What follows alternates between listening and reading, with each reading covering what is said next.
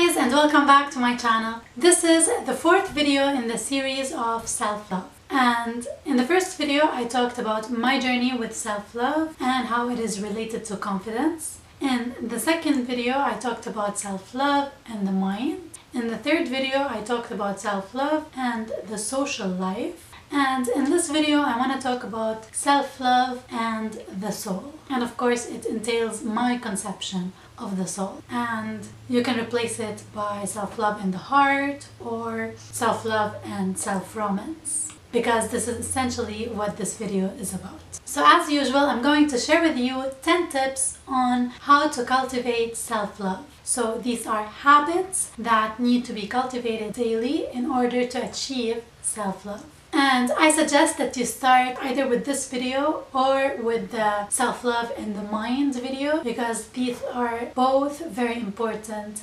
And I started with self-love in the mind because I think this is the foundation of self-love. But this video is also very important and very dear to my heart. So tip number one is to pay attention to the way you talk to yourself, and try as much as possible to use kind words and a romantic language when you are talking to yourself. Just like when you are talking to someone you love, or just like when you are talking to your sister or your best friend, the way you talk to yourself should be full of love. And I find that a lot of people, when they are talking to themselves, and me including, they actually are very harsh with themselves, they criticize themselves, and they end up bullying themselves. The way we talk to ourselves is one of the biggest forms of bullying. And just like how you don't accept bullying others, just like how you don't accept your loved ones to be bullied, you should pay attention to the way you talk to yourself and avoid bullying yourself. So just anytime you talk to yourself, whether out loud or through your mind, when you are going over your day, what did you do, over your actions, try to talk to yourself as if you are talking to someone you love. And essentially this is the purpose. The purpose is to be able to love yourself just like you love any other person, and even more, because you won't have the energy and the capacity to love others if you don't love yourself first. We need to fuel our self-love first in order to love someone else. Number two is a fun thing, which is to take dancing classes. And I find that whenever I'm dancing, whether it's at home or when I used to take dancing classes, I used to really embrace my body and be fully immersed in the moment. And I would end up having so much positivity towards myself, towards my body, and the movement with the music, the mind and body connection that the dance creates is amazing. So dancing and taking dancing lessons is an amazing way and a fun way to love yourself. Number three is be experience oriented instead of results oriented, and the results will come. You will achieve your goals. So something that we all do is we focus so much on the results, and this is something that I do, especially when I'm studying. I want a good grade. I focus so much on the grade that sometimes this in itself brings me so much anxiety that I end up panicking, and it actually affects my grades. So when you are doing something, get fully immersed in it.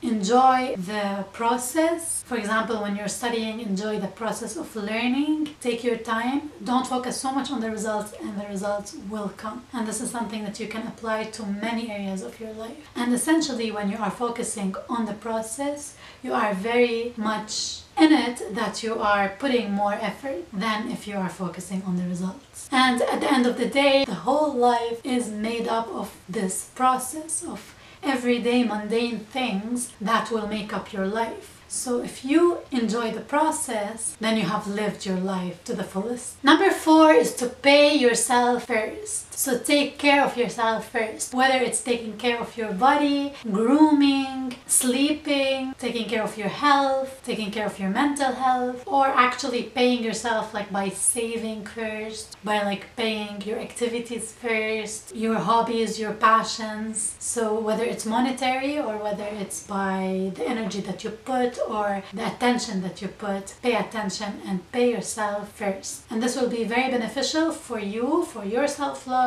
and for the love of other people. Number five is realize that surrender and acceptance are not defeat. So you have to accept the moment and you have to surrender to the moment in order to make change in your life. And if we are always criticizing the moment and if we are always in this fight between what's happening right now, you can't actually change what's happening. So surrendering and acceptance will lead to better outcomes and will lead to you changing your life and to self-love. Number 6, be self-assured and okay with your imperfections, whether they are related to your physical appearance or other areas that you are working on, because you're never going to achieve this idealized image of the thing that you are working towards. So you'll always get pretty close to it, but you will never achieve it. So instead,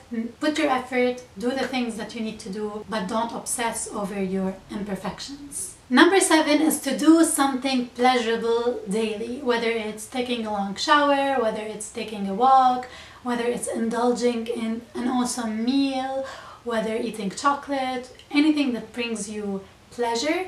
Do something small every day. Don't wait for a big occasion to treat yourself. Just do something small and keep it balanced, but do something every day. Do something that brings you pleasure. Number 8, be lighthearted and adventurous. So take things lightheartedly. Don't be obsessed with doing things right. Take things with a grain of salt. Take other comments with a grain of salt and live life as lightheartedly as possible. Number 9 is be open enough to receive. I've touched base on that in my social life video, but this can apply to many things. So be open-minded to receive compliments, praise, appreciation. They usually come from an honest place, from someone who sees you from an external point of view and sees you more clearly than you see yourself at the moment. So take these compliments, don't block them, receive them. Be open enough to receive them. Number 10 is organize, clean, declutter, and beautify your surroundings. Start by decluttering to have room and time for love, life, affirmations, positivity, and improvement. So get rid of anything that is cluttering your life. Get rid of one thing that you don't use every day. So look at your surroundings, pick one thing every day and get rid of it. Also beautify your surroundings. Put on some smooth, sexy music. This will help you with creating this ambiance, and it shouldn't be only about the physical things, it's about your mood. Create this amazing mood. Buy yourself some flowers. Organize your surroundings and buy things that brings you joy and happiness. Put some candles and diffuse some essential oils, so create this aromatherapy in your house. So these are my 10 tips of self-love and the soul. So if you enjoyed this video, don't forget to give it a thumbs up. If you didn't, you can also give it a thumbs down. And if you have any comments or questions, leave them in the comments down below. Don't forget to subscribe and hit the notifications button, and I will see you in my next video. May you have a clutter-free life.